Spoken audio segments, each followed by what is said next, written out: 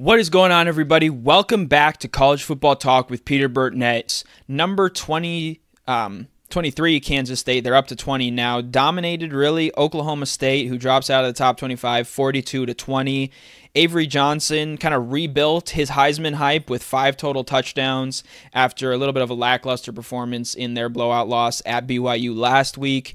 DJ Giddens also ran for 187 yards for 12.5 yards per carry. A lot of pop from the Wildcats running back.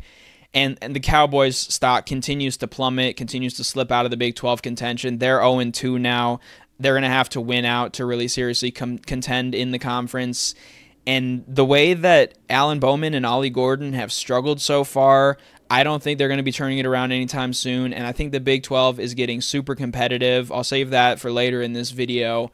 But I think that's it for Oklahoma State, and I think Kansas State gets a big bounce back. That was a tough environment to go into to Provo last week, a late game. I think they proved that they're still there. I do think, though, Oklahoma State, back-to-back losses now to Utah and Kansas State, is not as good as some people thought they would be. I kind of saw that some of the areas that they had last year, even with the success that Gordon had, they didn't rank very high in terms of moving the ball, either rushing or total offense. Defensively, they had some struggles, and I think those have popped up this year and have resulted in losses. So I'm not too surprised by the way Oklahoma State has struggled. I am a little bit impressed by Kansas State, though I think a little bit of, which team will show up. Will it be the team that lost to BYU, or will it be a team that dominated Arizona and also dominated Oklahoma State? Speaking of Arizona, the Wildcats defense completely stopped Utah, who was number 10, dropped down to number 18. Noah Fifita to Kean Burnett, a Servite connection. Those two guys were teammates in Anaheim at Servite High School there, to go up 23-10 with about 8 minutes left in that one. Fifita threw for 197 yards, 2 touchdowns, and an interception.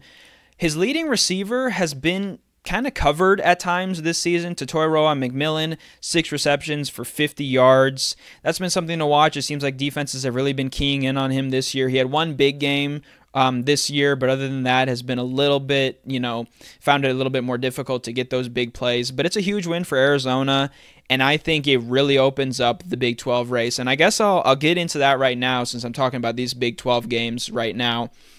I think this Big 12 race has intensified, and it has really opened up. You've got 5 teams right now that are still undefeated in conference. BYU and Colorado are leading the way at 2-0. Big win for the Buffaloes. They were 15-point underdogs, and they get a dominant 48-21 win over Central Florida in Orlando. Obviously, another big game from Travis Hunter, who is really, at this point, as long as he, God forbid, doesn't get hurt, he will be in New York for the Heisman ceremony, and a good game for Shedeur Sanders as well.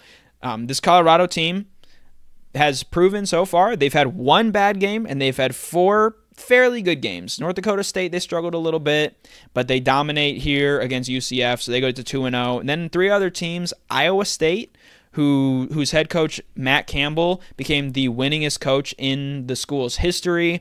Arizona and West Virginia, I believe, are all 1-0. They're all undefeated. Meanwhile, Utah and Kansas State both have a loss each, and obviously mentioned Oklahoma State. They've got 2. So this is a wide open race. I think it's very competitive, and any one of those 5 teams, we knew going into the season that it was going to be a competitive conference, but the teams that we expected to maybe lead the way, like Utah, like Oklahoma State, and even Kansas State, have kind of slipped back a little bit to teams like a rising Iowa State or BYU especially. I think BYU has been the most surprising in the Big 12 so far.